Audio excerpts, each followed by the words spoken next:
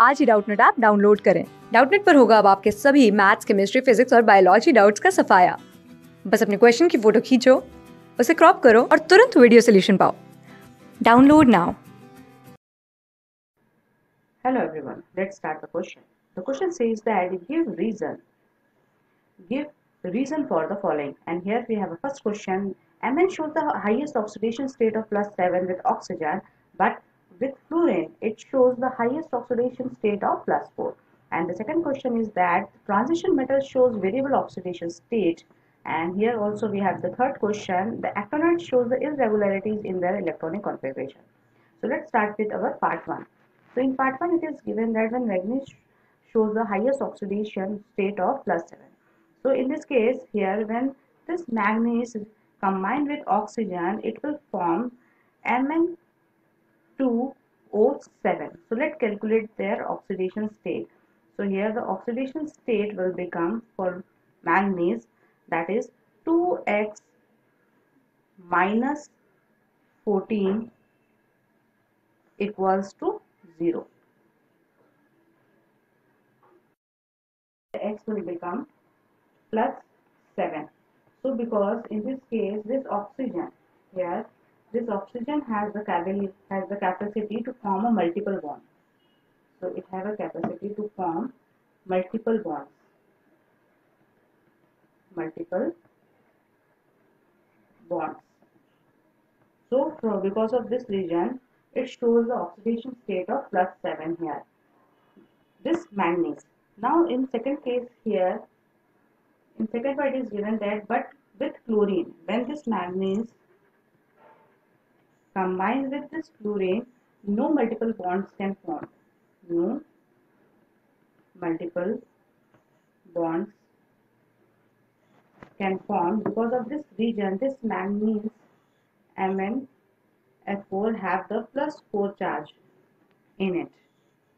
So this manganese shows the highest oxidation state of +7 with oxygen, but with fluorine it shows the highest oxidation state of +4 because it has the ability of multiple bonds.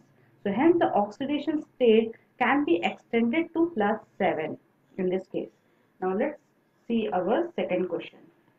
So in second question it is just given that the transition metal shows variation oxidation state. So here we know that the transition metal shows variable oxidation state due to incomplete filling. Here due to incomplete filling of d orbitals, and moreover their valence electrons are present.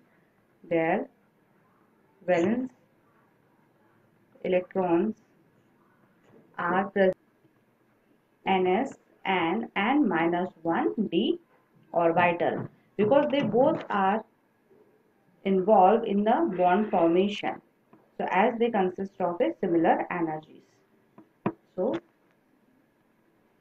they bonding due to almost similar orbitals participate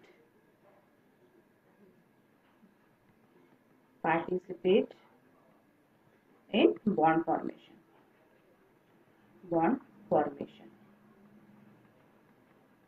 Now let's see our part C.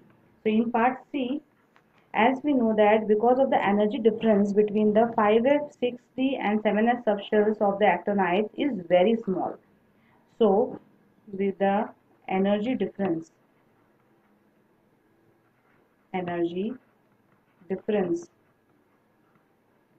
between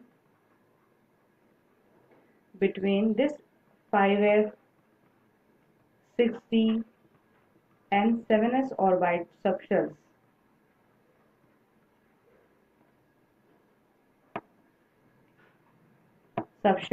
of this actinoids is very small,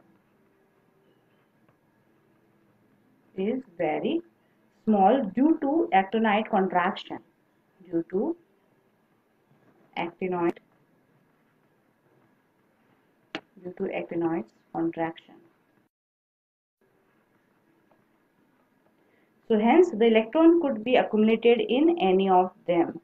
So here we can say that because of this region, this in actinoids, this 5s and 6d subshells are very close in energy, and the outermost this 7s subshell remain filled. So electron can easily jump from 5f to 6d orbital. So it can be easily jump to this orbital or to this, or the vice versa. So irregularities in the electronic configuration are related to the stability of F0, F7 and F14 occupy of 5f orbital. So here we can say that the irregularities in electronic configuration are related are related to stabilities of F0, F7 and F14 occupancy of 5f orbitals. Moreover, they are radioactive and short-lived. So these are the explanation for this questions. Thank you. Class 6 से 12 से लेके NEET IIT JEE mains और advance के level तक 10 million से ज़्यादा students का भरोसा। आज ही डाउनलोड करें डाउटनेट ऐप या व्हाट्सएप कीजिए अपने डाउट्स 8400 400 400 पर।